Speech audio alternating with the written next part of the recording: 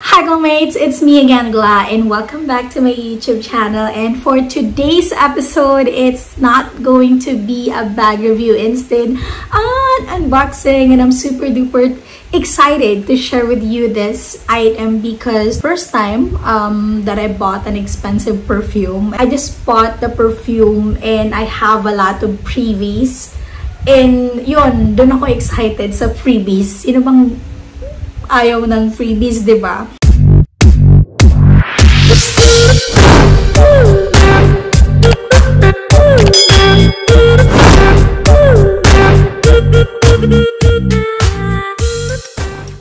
To be very honest, I'm not into perfumes until pandemic hits.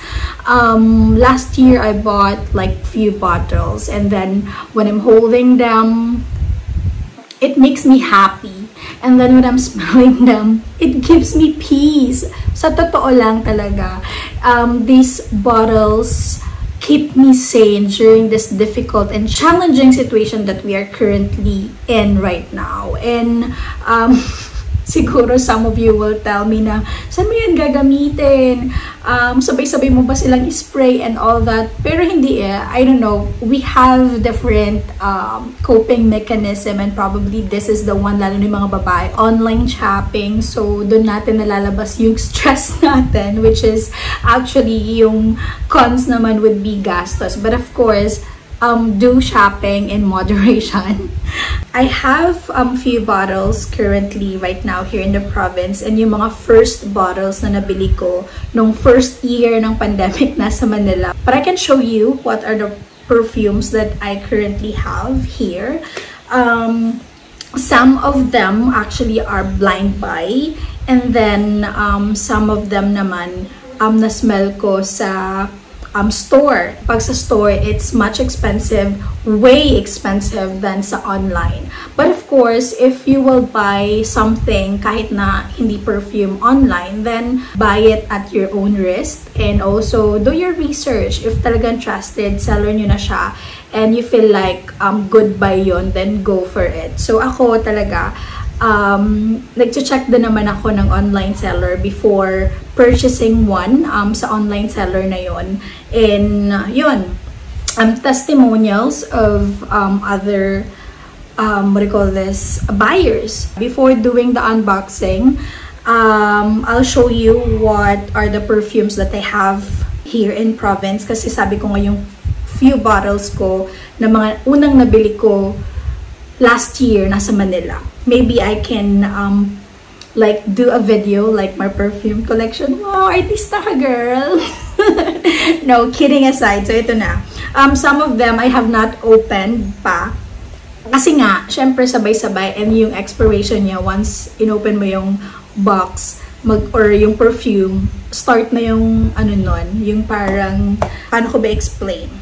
Like sa mga box, may nakalagay doon 36 months kapag inopen mo. So, syempre, kapag inopen ko na yung box, mag-start na yung kung kailan lang good yung perfume. So, as much as possible, kung hindi ko pa rin naman siya bet na gamitin, hindi ko pa siya ino-open. Okay, so the first bottle that I'm gonna show you, and also disclaimer lang, I'm not gonna talk about top notes, base note, and all that because I'm not knowledgeable, or hindi ako yung right person to talk about it. Ang dami ko nang sinabi, mag-unbox lang naman ako, diba? But anyway, so this is Chloe. This is not the original one.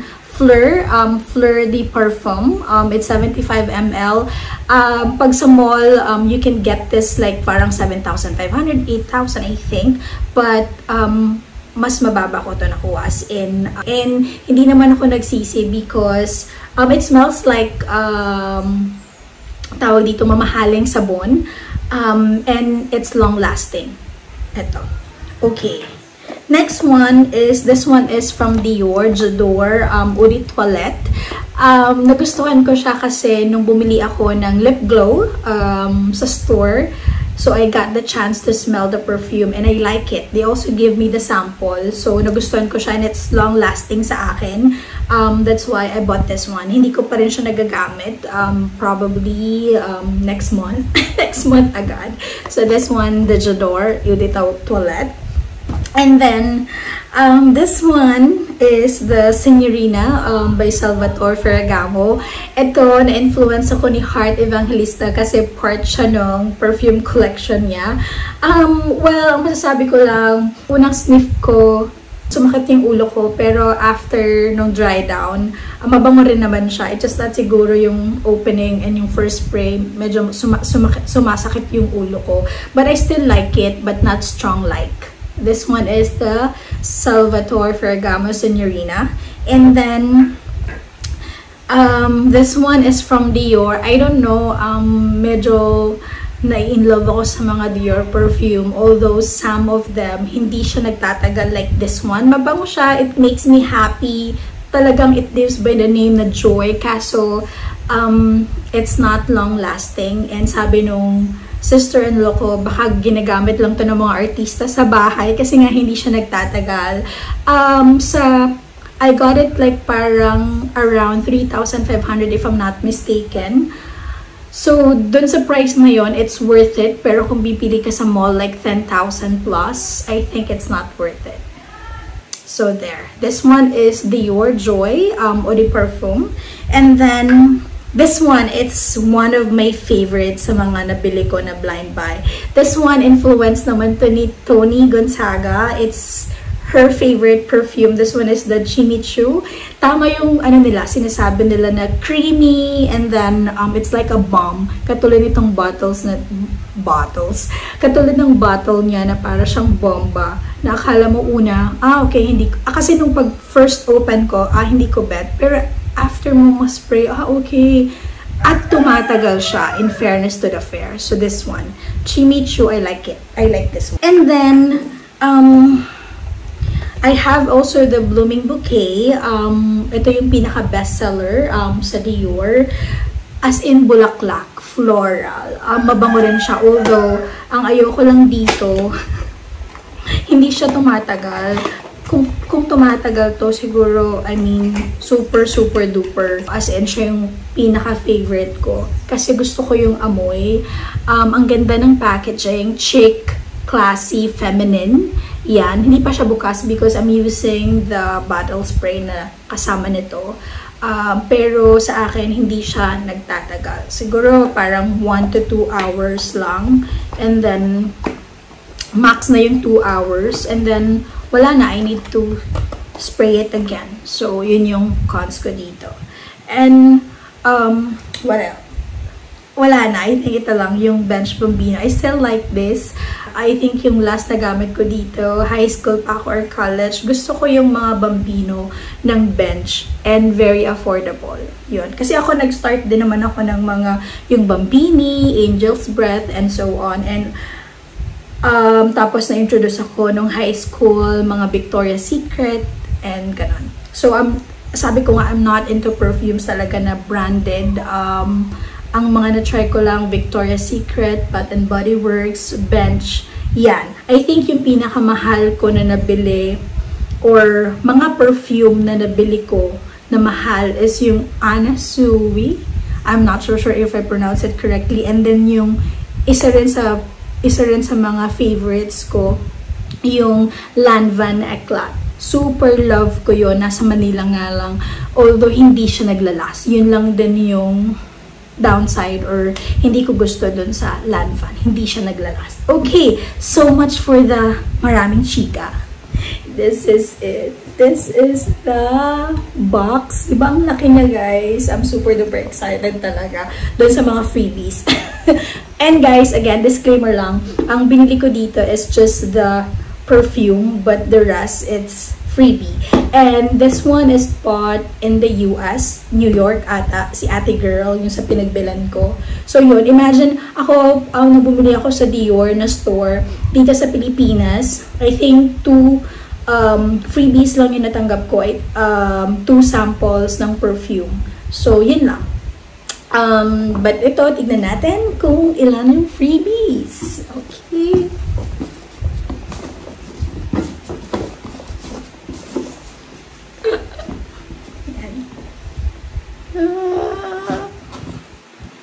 Okay. May paganyan pa. May papapel. Tada! Okay. So this is the perfume. Ito lang talaga yung binili ko, guys. This one is the Dior na Eau de Parfum. So I'm super duper excited na i-try. Ito kasi na-try ko na. Ito hindi. So let's see if ano yung difference. Excited na akong i-try. And speaking of, meron din siyang free na 10 ml. So kapag nagta-travel ka, then this one is good. Okay. And then, since this is just an unboxing, pakita ko lang, guys. Okay. Ito, this one is yung Dior Prestige. Actually, gusto ko nun i-try yung skincare ng Dior kaso mahal siya, girl. So, meron siyang libreng cream. Okay. So, this one is 5 ml. Ang ganda ng packaging. Bongga. Okay. Alright. Okay, ito rin yung freebie niya. I think this one is yung lipstick. Ayoko sana siyang buksan, pero sige, go na natin. Kaya nga siya unboxing, diba? So, tingnan nyo naman, hindi ko pa siya nabubuksan talagang. Sinira ko na siya. Okay. Yan. I think ito yung lipstick. Oh, okay. So, meron siyang, oops! Meron siyang libreng dalawang lipstick.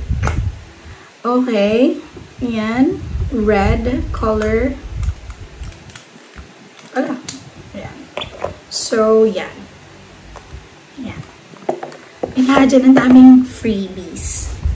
Okay. This one, meron siyang Dior na pouch. And it comes with, oh, okay. Meron akong 2 samples ng perfume, Eau de Parfum Infinis. I'm not so sure how to pronounce it, pero kayo nang bahala, guys. Comment below kung paano nyo ipopronounce yan. And then I have also Miss Dior Roses and Roses. Amoy rosas. From it lives by the name Roses. Okay. And may freebie din na lip maximizer. Wow, bongga. Although alam ko na rin naman, guys, pero syempre, iba pa rin kapag hawak ko na, diba? Hindi lang sa picture. So this is a freebie also. Matatry ko na lip maximizer kasi I've been eyeing for that item. But I still have the lip glow kasi, so hindi ko pa siya binibili. So yun. Also, meron pa! There's more. This one is Roses and Roses then na Eau de Toilette 5 ml. And let's open.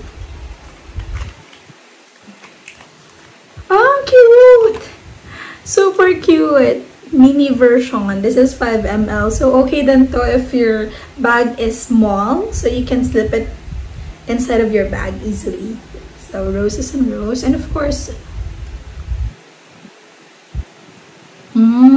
meron so may hawig din siya sa blooming bouquet. Pero this one is talagang maamoy mo yung roses.